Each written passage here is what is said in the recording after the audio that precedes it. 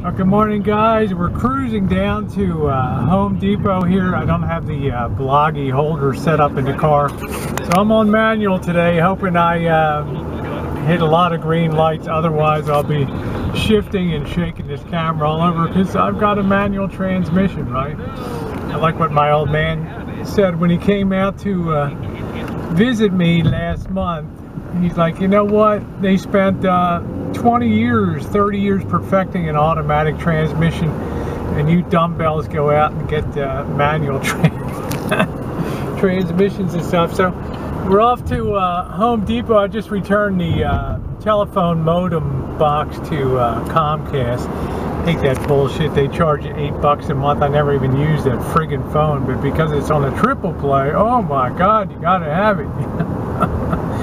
So I found one on the net for about 49 bucks. That'll pay for itself after about 6 months. Okay, I'm cheap, you know. So we're heading down to the Home Depot. Try not to hit this truck there. We need to pick up a sledgehammer. We need to pick up a sewer cover, the shit pipe coming up to the bathroom there. We need to get a cap on that once we remove the toilet on the weekend. We need the sledgehammer for breaking up the toilet, and I've seen some videos of guys breaking up toilets, and it seems like whenever they use a wooden one, they're always breaking off the the mallet heads, because that, you know, if you whack through, that iron is really sharp. So we're going to hope a fiberglass does the job. And then I've got to stuff the car up with 2x4s too, 2x4x8s, for trying to do some framing today. So, well, that's the deal. I got some other things to do too. So, see you down there. Ah, just my luck. When you need a sledgehammer, they keep all the big ones outside, so that kind of sucks the big ones. So, gotta go all the way down to the end here. Get that mofo.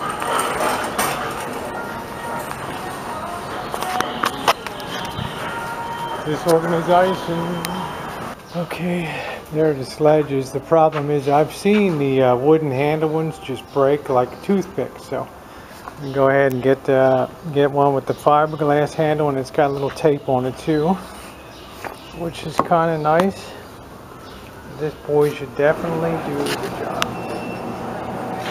And then always look and make sure that it pops up on the correct screen, because sometimes it won't, like, if they ask for help, and on the thing, it's red, and then you click on it and then bring it up, it'll go away after your first scan.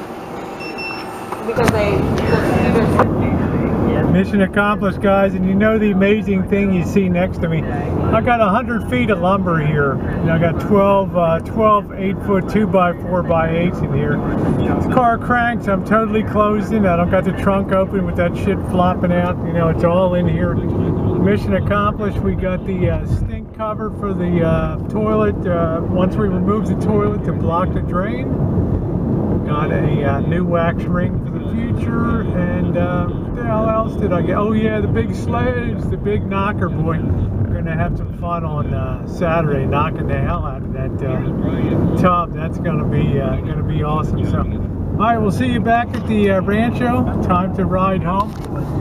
Even at midday, we got heavy traffic here on 101. So I'm gonna take it easy, and thanks for being along.